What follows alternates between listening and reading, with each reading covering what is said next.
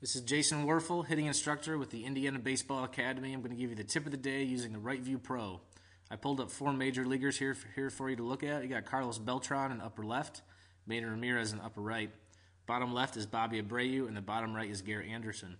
One cool feature with the Right View Pro is not only can I put 4 guys up there at once, I can also plug video of you in there to compare against major leaguers. I can also take left-handed hitters. I can switch them around right-handed. I'll do that right now, so I can compare all 4 guys together. Here's what we're going to talk about. We're going to talk about the back foot and the myth of squishing the bug. So I'll just show you really quickly. Stance of all 4 guys, negative move or load, toe touch is after the stride, heel plants when the front foot gets firmly planted on the ground. Connection is when the hands and hips start to come together. You got hands, elbow, and hip all working together. You can take a look at all 4 guys there. Bat lag is when the bat gets parallel to the ground. Contact is self-explanatory, extension, and a finish through the ball for all 4 guys. All right, let's take it back to stance. Negative move, toe touch, and now is here where we want to start paying attention to the back foot. Also the back knee. Well, you'll see on all 4 guys, as I draw my arrows here, is that the back foot is not going to be squishing the bug, as is taught at the very low amateur level. But instead, the back knee is going to be pinching in as the weight is transferred from the backside into the front leg with leverage at contact. Let me show you what I'm talking about. Step it forward. Watch as those back knees pinch.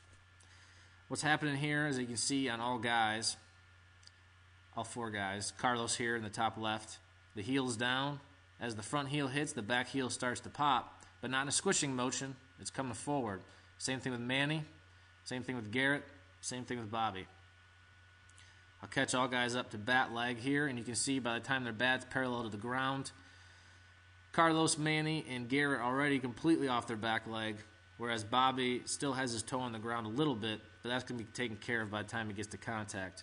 You can see all the weight and energy, all their body weight has now been transferred into their front leg, and they've taken all their momentum and forced it in a driving motion through the baseball, and a big extension, and finish.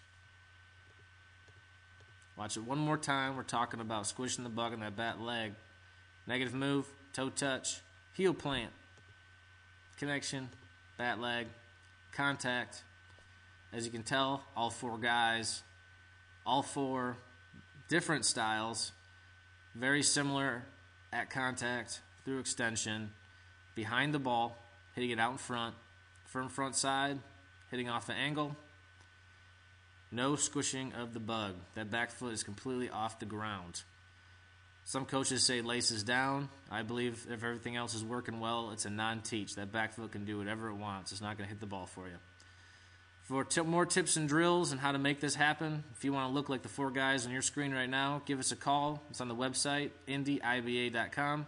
You can also email for lesson times, IBA@yahoo.com.